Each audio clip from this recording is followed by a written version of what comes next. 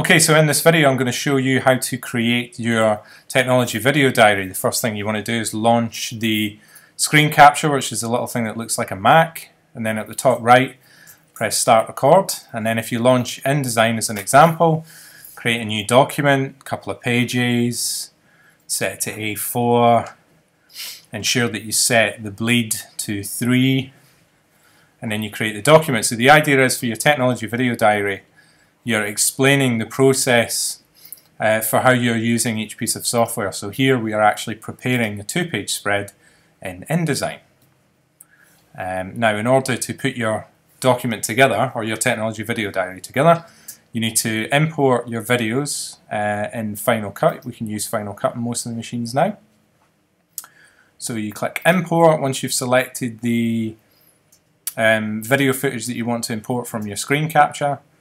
You then drag it down onto the timeline, and you can scroll through your footage and you can actually trim the footage.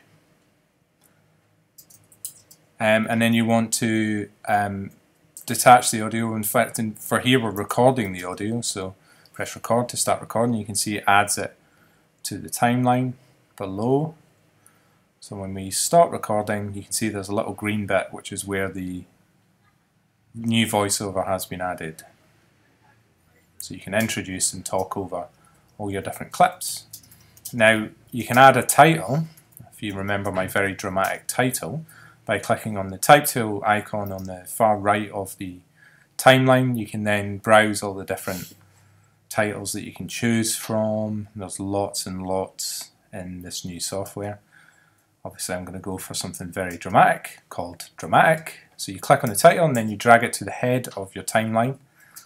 You then, ensuring that it's selected, you can see in the browser window you can select the text that you want to alter. So I'm going to change title to Video Diary.